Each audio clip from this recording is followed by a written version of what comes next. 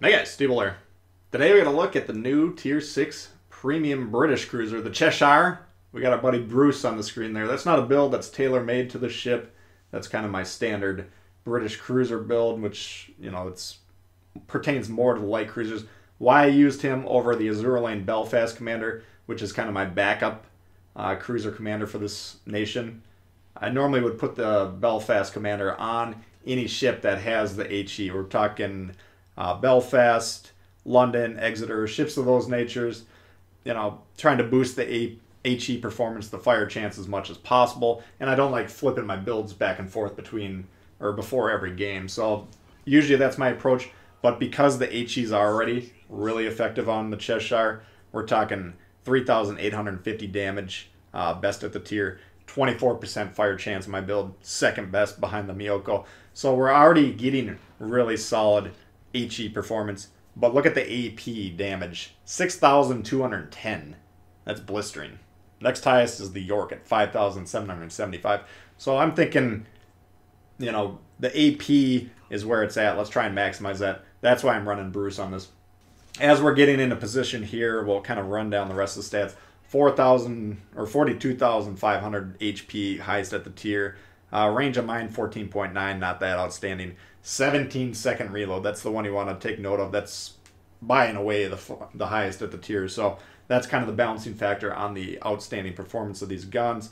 Torpedoes, pretty solid. We got one launcher per side, 4 tubes per launcher, and we got 8.8 kilometer range, 61 knots on my build. So decent performance. You can single fire the torps, or you have the standard quote-unquote widespread, which is a little bit wider than your normal narrow spread for most nations, but still it's kind of the equivalent. So depending on how you want to attack a ship, you can switch back and forth. Speed 34.8 on my build, which is actually pretty solid for the tier.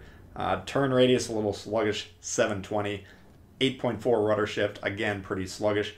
Sea detectability 9.5. That kind of surprised me a little bit. Now keep in mind we do have Macau on this build, which is bringing that down a bit, but that's still probably right in the wheelhouse of pretty competitive concealment for cruisers. So stats wise, pretty impressive, and I have enjoyed the ship quite a bit so far.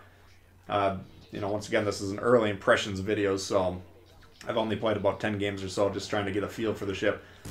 Why I picked this game, you know, I did have a few rippers in terms of damage saved up, but been losing a lot of capture the base mode games where we're up multiple ships, and this one was a good example of how to play capture the base. So we're going to be talking about that as the match progresses. Right now we're just trying to play this flank. Now why I moved up here to play this island, a lot of times you can get some pretty good crossfires depending on where these red ships are deploying. Haven't got any juicy opportunities yet, but we're able to kind of halt whatever tendencies that these guys have to push over here and kind of exert control over this eastern flank. So pretty good position. You'll note our blue destroyer here, the Z-23, has been doing a decent job spotting. You know, he's been keeping that Bismarck lit for us. He is getting a little aggressive with his positioning, though, and that's going to wind up costing him. You don't normally want to get that far forward. You don't want to be in the mix of the red ships that far forward, or that early in the game at least. So that's going to wind up costing him. But at least he's looks like he's attempting to spot for us anyways. Here we get the New Orleans. We predict he's going to turn, so we immediately flip over to the AP. We're going to get 2 juicy salvos of AP in this game. They're going to be the next 2 salvos. So you'll be able to see the performance here. Against broadside cruisers, look out. This thing is extremely dangerous. You know, you're kind of counting on its slow reload to get out of those situations. But I've actually dev struck cruisers with this thing if you hit it just right. So you got to be very careful going against the Cheshire. There we just took a wicked salvo from the Bismarck. That's a decent angle too. So I don't know what the armor schemes on this thing are. You know, I've been angling against cruiser AP with no problems. Battleships, I've been trying to just not get shot with them with the AP because I'm not getting a lot of success. Anyone who's got the ship on PC or knows what the armor values are, if you want to let us know in the comments so we can get a feel for it. But until the armor view comes along, I'm just kind of only able to really give you guys how the ship feels. And I haven't played against the Cheshire yet, so usually you can get a better read on how the armor performs when you're shooting at it. You can kind of see how your shells are performing. But my advice, if you got the ship, kind of treat it like British cruisers, where you don't really want to be getting shot by those battleships. There, the Z-23 looks like he's trying to suicide torp the Bismarck. You see he's kind of in between that ship and the destroyer. But we saw the Akatsuki poking over around here. We want to go ahead and get rid of him if possible. Bismarck's looking to kill us. We do want to get that back turret off. We do get the round off there, pop him.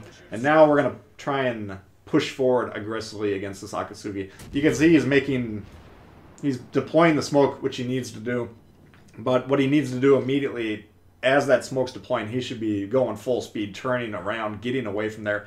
Anytime as a destroyer player, you got any cruiser pushing into you, you need to treat that as basically a life-threatening situation for yourself.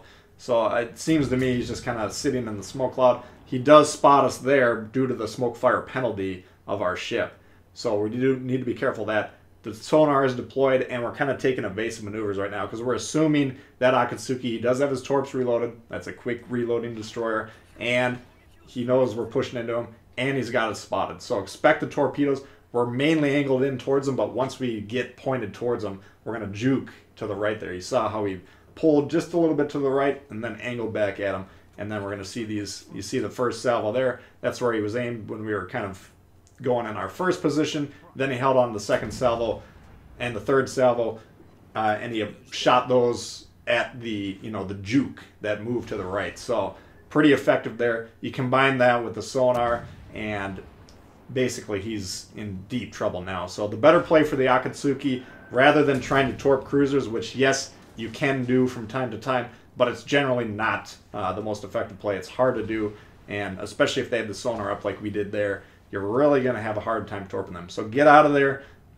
preserve yourself for later in the match. That could have, if that destroyer wound up living longer, he could have had more success. Might have been able to turn the game. As this Akatsuki goes down, now we evaluate the game, and what do you guys see on the map? What's your play? If your play is, okay, we got a clear shot to the base, let's go ahead and get on there and cap, that's when you're losing these games. You're going to see we're going to immediately head back towards the base. Now, I don't do as good of a job getting back there as I possibly could have. We're still trying to figure out where that destroyer is.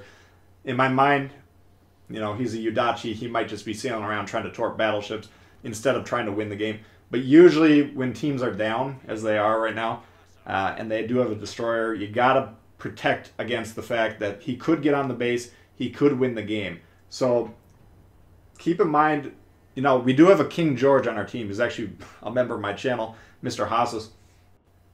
He's also going back down to defend the base, which is excellent. Normally, though, 9 times out of 10, nobody on your team is even going to consider the possibility of defending the base. You can ping it 500,000 times, and I think we're going to do it about 200,000 times in this game. Not going to matter. They will not respond to that. They don't even consider, usually they're not even trying to win the game. We already know that. But understanding that defending your base will protect you from losses that you shouldn't be taking. That should be your primary focus for these capture the base mode games. If you want to understand the flow of the game, you move forward, you clear your flank, then you go back and defend your base. If you do that as a player, you're going to win more capture the base mode games. If you can get other players on your team to do it by help pinging them to get you to help defend the base, and they actually do that, your win rate on capture the base mode is going to go through the roof. How you lose a lot of capture the base mode games is trying to get on the base. So that's pretty much the reason I picked this game. I wanted to highlight the fact that we had an opportunity to get on the cap. I think a lot of players, that's the tendency. They say, okay, we can get on the cap and we can, win the game that way. Number one, it's not going to work as a cruiser because these guys can go back, spot me very easily, and then blow me up. We've already seen how well this thing does against battleship AP rounds. So that's not going to work. There's another AP salvo for anyone looking to see how the performance is against battleships. You can see they're a pretty meaty shot, 2.5, 3,000, 4,000, whatever it was. But in my experience, the HE were getting about as much raw damage plus the juicy fires, 24% fire chance. You're getting a lot of fire. So battleships, I'm tending to lean towards the recommendation of just shooting HE at them all the time, but I'm still experimenting with this. I think closer range, the AP gets more and more deadly. Anyway, we've kind of taken a little bit too much time here. Now you can see the Yudachi did in fact get on the base. What are Yudachis doing? I think he's trying to buff his Dewey to a high level. I doubt he's got any hands-on control. He is actually going to pick it back up, so he might have gotten disconnected or something and then tried to get back into the game, begun playing, whatever. But we need him to kind of go back to the base, reset it. The only time you can really capture the base effectively in capture the base mode, let me rephrase that. Often to capture the base in capture the base mode, you need a teammate back here to defend the base and reset them. Okay, let's say there's one ship left, the Yudachi. I get on the base, but nobody's down here to reset the guy. He has just as good of a chance to win, and if he gets on the cap before I do, then obviously he wins 100% of the time. But if you come back down here, you got one person on your team, potentially two people on the team. I would like to see the majority of the team down here defending the base first and foremost, with maybe one ship trying to capture the base. You know, those are effective combinations because you do not want to lose these games where you're up on ships. You can see we're up 2 ships here. This is very easily a loss in many capture the base mode situations because most people won't be coming back here to defend the base. You got to have people back here, I guess is the moral of the story. I come back here, our King George comes back here. This is what you want to see. And you're going to see the King George rip this Yudachi. Oh, man. That you do not want to be taking HE shots from the King George in any destroyer. So you could have very easily one-shot that, and it would have been outstanding. In fact, I would have preferred that just to highlight the fact that we got a battleship coming back here to reset a destroyer, and he's ripping them to shreds. But great job there to the King George. The help with that is much appreciated. And now the game's won, okay? Yes, they stopped our accrual of points for a little bit while that Yudachi was on here, but we got to really be in hardcore throw mode to lose this one. So that's the moral of the story, guys. That's why I picked this, game. I'm going to keep harping on this point until the scourge of throwing capture the base mode games is eradicated. And since that will never happen, we'll just keep harping on it as long as I'm playing this game. You got to defend your base. Capture the base mode is win your flank, go back, defend the base. Win rate goes up. Anyway, that's a look at the Cheshire for you guys. Hope you did enjoy it. It is a strong ship in my opinion and be a worthy addition to anyone's navy. So if you did like that one, please hit the thumbs up. If you're new to the channel, consider subscribing. Lots of World of Warships coming all the time. Questions, comments, leave below. Love to hear from you guys. And we'll see y'all later. Peace.